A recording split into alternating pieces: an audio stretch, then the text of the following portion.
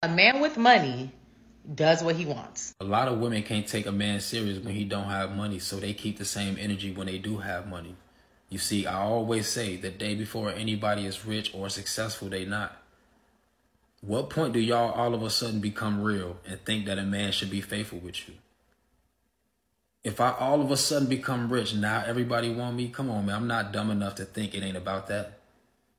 And the fact that they actually willing to share with y'all still is crazy.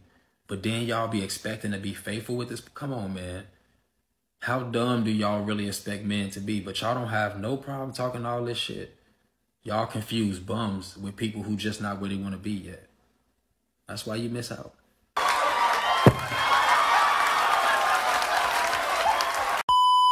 I have OnlyFans. This here's the cold hard truth. I gotta give it to you. So don't tear up. Oh God, are you gonna? I already know where it's going. The type of men that you want won't want you, because it's different types of top tier men. You got men that make money, but they're simpish in the mind.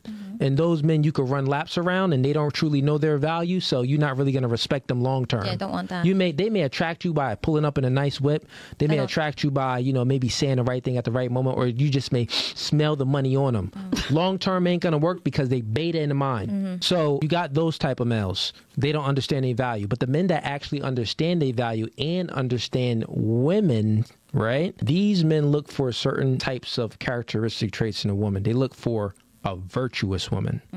And the OnlyFans would disqualify you from a huge majority of those men. I go to church. I read the Bible. I pray to God. Listen, I have a conversation with God every day. He knows why I'm doing it. You still throw the OnlyFans up there like, oh, God, my booty. Well, can I? No. Reality can be whatever I want. So I guess her logic is as long as she show up for the sermon on Sundays, it's okay for her to go out and be a high-tech digital prostitute. Guy caught his girlfriend cheating, but instead of flipping out, he got a very public revenge. 23-year-old Dustin had been with his girlfriend for a few years, but everything changed when she cheated on him. On a regular Monday morning, Dustin went to work like usual. While he was at work, he felt something off because he texted his girlfriend and she hadn't texted him back in an hour. Usually it was no big deal, but Dustin felt something was wrong.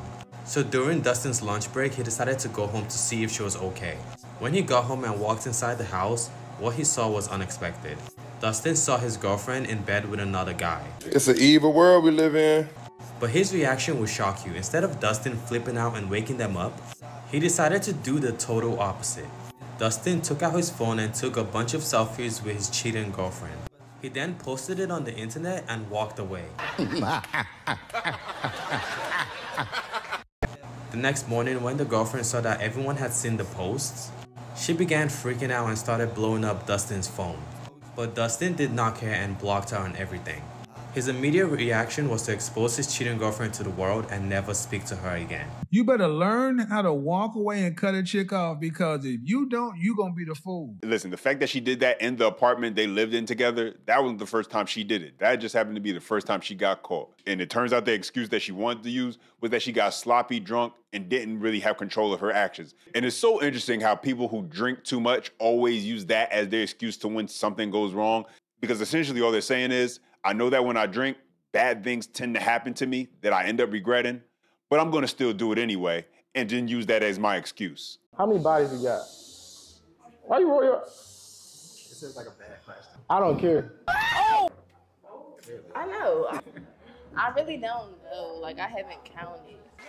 Oh, that's nasty. And I can't remember. Like... God damn. No, not like that, though. That's a pack. I mean, if you can't even remember the amount of people you slept with, then you probably have been racking up quite the numbers. And she can't even use the excuse that she's an older woman because she looks like she's pretty young. So what it looked like she was doing was passing it out to every Tom, Dick, Pookie, Chad, and Tyrone who she thought was attractive. Because for you to forget or not be able to remember how many people you slept with probably means it was pretty forgettable once the moment passed. If I'm lying, I'm dying. Are you jealous? No. Okay. But I do have boundaries. What's your boundaries? I mean, I could... Like, what would make you upset? What would make me upset? Yeah. Or what would be like, I don't want to talk to this person anymore? Like if I just tell you not to do something and then like you deliberately do it again, you know? Like if we're dating, I wouldn't want you to go out to the club with your girls. So. You say you wouldn't want me to go to the club with my girls? No. Are you serious? Yeah. So you want me to stay at home all the time? No, I mean, we could be together all the time. What the fuck you need to be at the club for? No, I'm not saying like if we go, okay, so if I went out every now and then with my girls? No, especially not with that ass, you crazy. That mean that you're insecure? Get the French toast out of here. While I like to say I'm surprised by her response, I'm really not. Because the second a man starts to set boundaries, have a standard, and say things that he just does not agree with and does not want to put up with in a relationship, you can count on most women being prepared to whip out that old he's insecure card in order to make him feel guilty or bad for what he thinks. But you can't let things like that dissuade you from where you stand. I mean, yeah, but those are my boundaries. If you don't like them, it's okay, you can leave. I'm just saying, like, I'm not gonna stop you. Those are my boundaries, though. Good job, my brother. We rocking with you. Okay, I'm gonna leave. Thank you. She like when a man's in control. You can tell. Yeah. You can tell she like that. I like that, but you saying that I can't go out with my friends, right? Can you answer me something? Yeah. If you are in a relationship with somebody and you really love them, and they're doing everything they need to do as a man for you, what the f do you need to be out the club for? I'm not gonna say that because, okay, let me tell you. So I'm like a very submissive woman. Right. Okay. Okay, I like to take care of my man. Like as far as in the household, I like to cook, I like to clean, but like controlling, I don't like that. I'm not controlling though. I don't control anything. I tell you my boundaries, and if you cross it, then I'm just gonna tell you, hey, look, I don't f with that. So like, you can go this way, and I'll go my way. I'm not gonna ever tell you to not do something. I don't control shit. I've never been that way, but I do enforce my boundaries.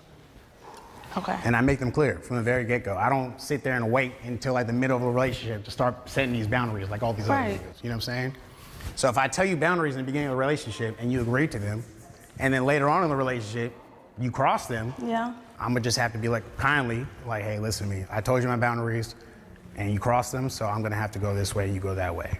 Okay, so what if me and my homegirls wanted to go out for brunch? Would you go with us? Yeah. Okay, I'm gonna get my rose.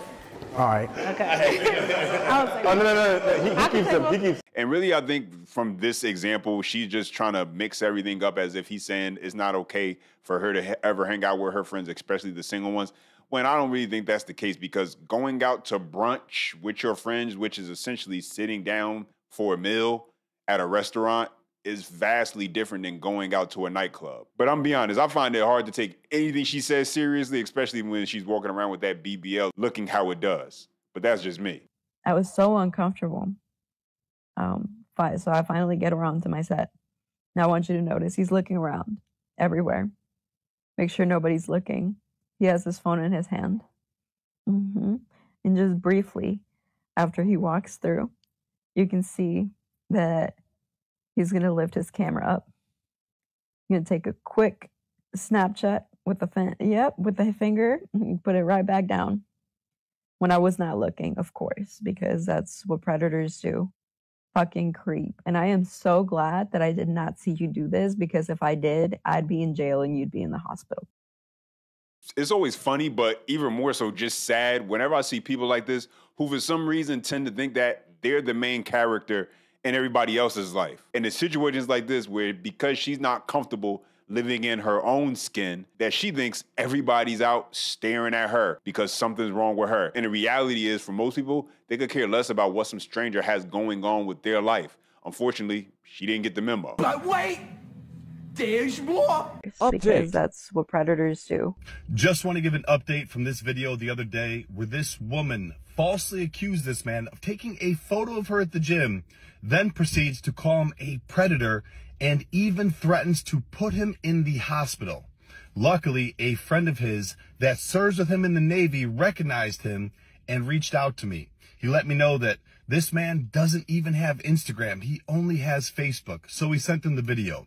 He was very, very upset by this and explained that he wasn't taking a photo of her. He was actually taking a screenshot to send to his wife, who was also very, very upset, which actually makes sense because if you watch the video, you can see his middle finger and thumb actually squeeze the phone.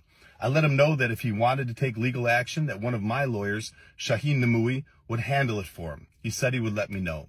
Also spoke to this gym, Choose Fitness. They were incredible. They immediately removed this woman from the gym, rightly so, and they gave this man a free gym membership. So hats off to them. To this young woman, I hope you have it in you to apologize to that man. If not, I hope he does press charges. You need to do better. Mind your own business. Congratulations, you played yourself. We hit 1 year. We hit 1 year. We have been together for 1 whole year, February 25th. So Yana, what's your biggest takeaway from our relationship so far? So I would say in this first year, we took the time to focus on quality instead of quantity. So like really enjoying each other, getting to know each other, figuring out like what we like, what we expect from each other, all of that good stuff. I think my biggest takeaway would have to be learning how to push through the hard times. You know, I think a lot of times we get so used to like finding something that we don't like and then running away from it. Yeah. But I think we truly developed a stronger love for each other when we had hard times. Like no serious fighting and arguing, but like just, you know, tough times, and it really showed our perseverance and our love for each other. Yeah. Yes, that's where endurance is created. Absolutely. Listen, the healthiest relationships, you'll never see them on the internet. You'll see people trying to imitate what a healthy relationship looks like, but you'll never see the healthiest relationships out there on the internet, because those people understand that you don't invite outsiders into your life and give them a voice. And this is why you got to take all the complaints about men, all the complaints about women. You got to kind of take it with a little bit of grain of salt, because you're always going to hear the worst of people. People tend to not overly brag about good news and good things going on in their life as much as they complain about the bad. And as long as you could kind of remember that while you're navigating social media and understanding what you're viewing, then you'll be okay in understanding that there are good, healthy relationships out there, even if you don't get to see it normally, because those people are just intelligent enough to understand, don't invite people into your business. Anyway, guys, questions, comments, those feedback, go ahead and drop them down below. I appreciate when you guys chime in. Don't forget, you can support this channel by hitting that like and subscribe button. And as always, until next time.